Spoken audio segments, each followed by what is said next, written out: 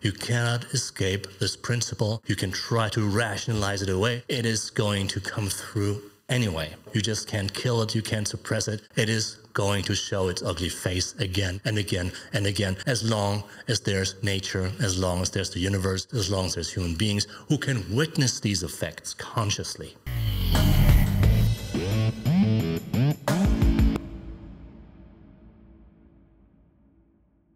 Alright, welcome everybody to this new video. This is the second part of my Sebald series, WG Sebald, WG Sebald. Today's topic is the abyss.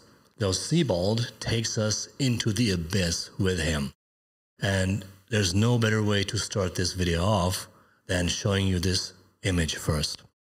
So this is a diamond mine in South Africa. And we can see these ropes, and they span over this abyss, over this valley, like where the diamonds are being dug out of the ground. And Sebald makes this kind of like a metaphor for nature and civilization themselves. And this is like a recurring theme in his books. It looks like a spider's web. The spider's web, of course, connects everything to everything, basically. So these ropes over the abyss, they are kind of like a spider's web, and because things can be moved through these ropes, via these ropes, and everything is kind of connected. And it's also like a symbol of civilization exploiting the resources of nature. But then, of course, these natural resources, they also lead to very negative outcomes because people commit acts of violence because they want these natural resources.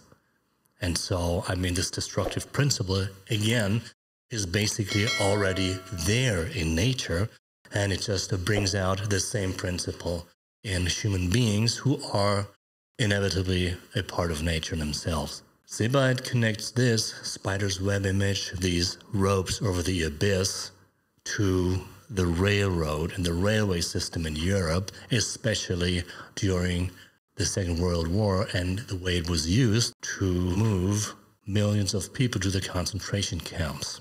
So it's just a symbol of the Holocaust itself and of Holocaust logistics. There's the spider's web and, of course, the center. That's where the spider usually lives, but the spider keeps on building its web. And whatever gets in there gets stuck and doesn't get out anymore. And Sebald used this spider also as a symbol. It's like the spider that kind of connects all these concentration camps in Europe. And this spider, of course, is the swastika, which is in the middle of the web that it has built for itself. And this is also one thing, this abyss that everything finally ends up falling into is also a sign of modern times. And he sees three basic principles at work that are the origin of modern misery. And these principles are science, time, and capitalism. And Sebald writes, und wie schrecklich uns jedes Mal, trotzdem wir es doch erwarten, das Vorrücken dieses einem Richtschwert gleichenden Zeigers schien, wenn das nächste 60. einer Stunde von der Zukunft abtrennte. Und mit einem derart bedrohlichen Nachzittern, das einem beinahe das Herz aussetzte dabei. So he's observing a clock, and it's in the station of, I think it must be Brussels in Belgium. And this is what it means, and how terrible the advance of this hand, like a sword of justice, seemed to us every time, although we expected it, when it separated the next 60th of an hour from the future. And with such a threatening after tremor that one's heart almost stopped. So time itself is an executioner's sword, and you just do not get away from it. No, you will be executed by it eventually. So this is also a principle of nature at work here. There's no way dodging this sword. In the end, it's going to end your life. So time itself, to him, is one of the, let's say, standardized modern time is one of the key principles that led to many of the horrors of the 20th century. And Sebald goes to Greenwich to an observatory. And of course, Greenwich time, that's like the standard time we use in this world. And he writes, wenn Newton gemeint hat, sagte Austerlitz und deutete durch das Fenster hinaus auf den im letzten Widerschein des Tages gleißenden Wasserbogen, der die sogenannte Insel der Hunde umfängt, wenn Newton wirklich gemeint hat, die Zeit sei ein Strom wie die Themse. Wo ist denn der Ursprung der Zeit und in welches Meer mündet sie endlich ein? Jeder Strom ist, wie wir wissen, notwendig zu beiden Seiten begrenzt. Was aber wären so gesehen die Ufer der Zeit? If Newton meant, said Austerlitz, pointing out the window to the arch of water gleaming in the last reflection of the day that surrounds the so-called Isle of Dogs, if Newton really meant that time is a river, like the Thames, then where's the origin of time, and into which sea does it finally flow? Every river, as we know, is necessarily bound on both sides. But what would be the banks of time, seen in this way? So time is a strange phenomenon that cannot be explained by traditional physics. The thing is that time has become standardized just to do business. And of course, the epicenter of time is Greenwich in England. And this is basically, well, the time of the British Empire. So it's a global empire that has conquered the whole world. So it's impossible to not be influenced by this standard time created by modern trade, capitalism, enlightenment, and business. It's everywhere. So Newton in this paragraph represents the authoritarian word of science. It's the authority that controls this modern world. So because we remember, the modern world is based on, well, Industrial Revolution, and it's the Enlightenment, and then it's science. And they all go hand in hand. Because it's like the advent of rationality. So it's the rational mind that standardizes this world. And to this day, the problem is rationality doesn't mean that we can just evade brutality. No. So it's still there. This destructive principle of nature is still there, no matter how rational you are about things. Because this is something like science and the Enlightenment, the Industrial Revolution and capitalism have not been able to eradicate.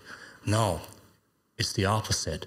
It has brought more violence on a much larger scale into this world. So in a way, this project of rationality and, well, I mean, in terms of like the Kantian, like perpetual peace project, it has failed completely. But this is Sebald's view. There's other views, like, let's say, Steven Pinker, who thinks like this world has become less violent. So it's much better than it used to be before. And there might be a valid point to that. But for Sebald, he sees the principle of destruction at work everywhere. So Sebald is very much against this scientific absolutism because he connects it with the Enlightenment and the rise of bourgeois society, capitalism. He highly doubts that these forces bring good, because they probably lead to greed and exploitation. Of course, the earth gets destroyed, but still nature itself is also a destructive principle. So it's like this vicious circle that human beings are caught in, or the whole world is caught in. So it is not possible to break out of this vicious cycle or to break this cycle at all. It's just an eternal vicious circle. And in this context, Greenwich takes the place of the localized time of capitalism. It's the center of capitalism and the modern world.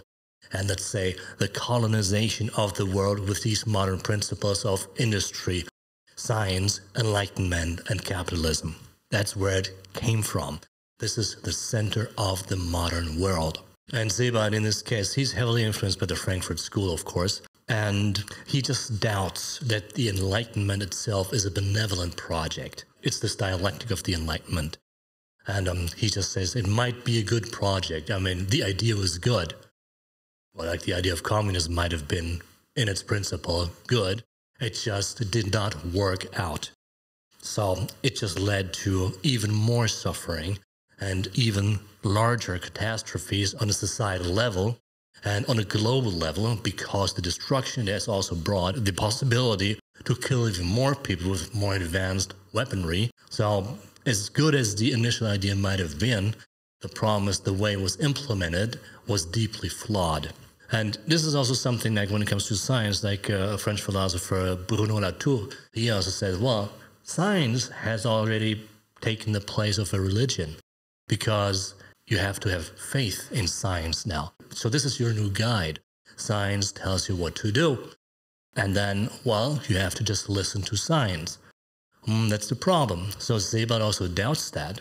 He thinks like this, let's say, sterile kind of like rationality does not lead to ideal outcomes. So you always have to question things, which is the basic principle of the Enlightenment, right? Use your brain, look at things, question them. If they don't make sense to you, well, then probably they just don't make sense. But you have the brain power to think for yourself. And you can make a decision, an informed decision, according to what you see. And if it's really not logical to you, well, then it's probably just not for you, or it might just be wrong.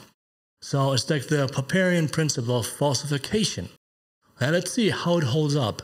Can these ideas be falsified? Can a theory be falsified? And if it can't be falsified, well, then it's just not right. Don't try to verify it, try to falsify it. So you go the other way. And if it doesn't hold up, well, then there's a flaw within theory. It falls apart. And this is what Sebald sees in modern science, in capitalism itself, and of course in the Enlightenment and the situation it has led to itself as well. So in a way, what Sebald sees is that the scientific progress and industrial progress has brought a fatal outcome all over the world because it kind of like has influenced the whole world, and like the after effects can be seen everywhere. It doesn't matter if you go to England, if you go to the center of Europe, or is it to Corsica, you go to China, you go to the Congo, Africa, it doesn't matter. It's everywhere. So the traces of this fatal project of progress can be seen in every part of the world. So it's like this rational scientific mentality that has not been able to bring peace and prosperity to all parts of the world. In many cases, it has brought the opposite effect. So it has been destructive, and again, the basic destructive principle of nature itself has manifested itself in the modern project of science and the Enlightenment and the Industrial Revolution and capitalism. You cannot escape this principle. You can try to rationalize it away. It is going to come through anyway. So you just can't kill it. You can't suppress it. It is going to show its ugly face again and again and again, as long as there's nature, as long as there's the universe, and of course, as long as there's human beings who can witness these effects consciously. And I already mentioned like one of the most significant symbols and manifestations of these principles of destruction is the railway system, because it connects everything to everything like a spider's web. It's everywhere in Sebald's work, and ironically, or like consequentially, it is also connecting all Sebald's writings to each other, because it's just such a very important motif for Sebald. And it's also like the railway system and the advances in technology and weaponry and society itself, due to the progress of technology, it's still a manifestation of the destructive principle of capitalist and industrial expansion. So it permeates everything. It's everywhere. And a very good indication of that is the First World War. And this image is from that time, and it depicts the technology that is making the German war effort possible. It's a wood engraving depicting the contribution of science and technology to the German war effort. So it's science and technology working hand in hand to destroy other human beings. And to Sebald's mind, it really kicked off with the Industrial Revolution. And he writes this about Benjamin Disraeli's vision of the New Jerusalem in his book Nach der Natur, After Nature. Begeistert von dem wahrhaftig grenzenlosen Wachstum der Industrie hat der Staatsmann Disraeli Manchester, die wundervollste Stadt der Neuzeit, genannt, ein himmlisches Jerusalem, dessen Bedeutung allein die Philosophie zu ermessen vermöge. Inspired by the truly limitless growth of industry, the statesman Disraeli called Manchester the most wonderful city of modern times, a heavenly Jerusalem whose significance only philosophy can measure. It's really interesting, like the project of building a new Jerusalem. How are you going to do it? Well, let's turn to technology. How about that? So technology will be able to turn this whole world in a new heavenly kingdom. Well, that's basically the Tower of Babel. That's the problem. It's hubris. And where are you going to build anyway? Where are you going to end up with? Is it a heavenly city? Or is it something much more sinister? Because remember, to Sebald's mind, what is constructive is ultimately also destructive. So you're trying to do good, you're trying to build something beautiful, but in the end, it might lead to the opposite outcome. And Sebald, he moved to Manchester to go to university in the 1960s. And he writes about this formerly heavenly Jerusalem, this city in the sky, this paradise, this man-made paradise based on technology. And he just describes what's left of its glory. Allmählich kam ich auf meinen sonntäglichen Exkursionen über die Innenstadt hinaus in die unmittelbar angrenzenden Bezirke. Beispielsweise in das gleich hinter der Victoria Station um das sternförmige Gefängnis Strangeways herum gelegene vormalige Judenviertel. Bis in die Zwischenkriegszeit hinein ein Zentrum der großen jüdischen Gemeinde von Manchester. War dieses Quartier von seinen in die Vororte übersiedelnden Bewohnern aufgegeben und seither von der Stadtverwaltung dem Erdboden gleichgemacht worden. Nur eine einzige leerstehende Häuserzeile, durch deren zerschlagene Fenster und Türen der Wind fuhr, fand ich noch vor als Zeichen, dass hier tatsächlich einmal jemand gewesen war. Das eben noch zu entziffernde Schild einer Anwaltskanzlei mit den legendär mich anmutenden Namen Glickmann, Grunwald und Gottgetreu. On my Sunday excursions, I gradually came beyond the city center, into the immediately adjacent districts, for example into the corner, the former Jewish quarter, located just behind Victoria Station around the star-shaped Strangeways prison. Until the interwar period, this quarter was the center of Manchester's large Jewish community, but had been abandoned by its residents who had moved to the suburbs and had since been razed to the ground by the city council. I only found a single row of empty houses, with the wind blowing through their smashed windows and doors, as a sign that someone had actually once lived here, the sign of a law firm that I could just make out with the names Glickmann, Grunwald, and Gottgetreu, which seemed legendary to me. Glickmann, Grunwald, Gottgetreu, that's of course the family names of the former Jewish residents of that quarter. Everything is abandoned, things basically lie in ruins. So this is what is left of this formerly rich and abundant New Jerusalem that Benjamin Disraeli had this vision about. So this heavenly city, they tried to build it with their technology. But in the end, there's nothing left of its glory. It's become a decrepit wasteland, basically. And there's only traces of the life that had been there for years, or like centuries even. So this is just this eternal cycle of nature. Nature creates and nature destroys. It gives life and it takes life. That's the way it goes. So this is the basic character of this world and the universe. And there's no way to get around it. So even the heavenly city will not be for eternity. That's a dark view that Sebald has, but it is in every single one of his books. He was probably not the most cheerful person, but kind of like contemplating the negativity and the dire situation of human beings and the world, the state of the world in general, all the time. So this image kind of shows like how the city is organized. There's like these rows of houses. You know, it's been basically planned like on a desk and then just built like this. And there's an eerie kind of resemblance to the way Auschwitz was designed. You know, they had the barracks for the prisoners. And this is also like one of the manifestations of capitalism. So in a way, you want to build a heavenly Jerusalem, yeah, but I mean, what you build is like a giant extermination machine, like a horrible, horrible hell, a man-made hell. This is not the heavenly city. This is not the new Jerusalem that you want. No, it's a man-made hell that it devours every human being that gets into it. Again, you see like these factory buildings, and there's the railway going through there.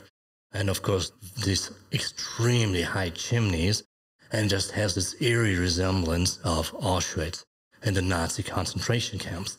So it really seems like these factories and the industrial landscape that was created by people in order to generate revenue and bring prosperity to the world with the goal of creating the new Jerusalem has also a very, very dark downside, which is you can create money, you can create wealth, but you can also destroy life itself on a scale never possible before the onset of the Industrial Revolution, capitalism, and science and technology. So Sebald conjures up very, very dark images here, but he sees the connection between industry and genocide on an industrial scale. And in my next video, I'm going to talk about how Sebald describes human civilization itself as a parasitic organism. So thank you very much for watching, and I'll see you next time.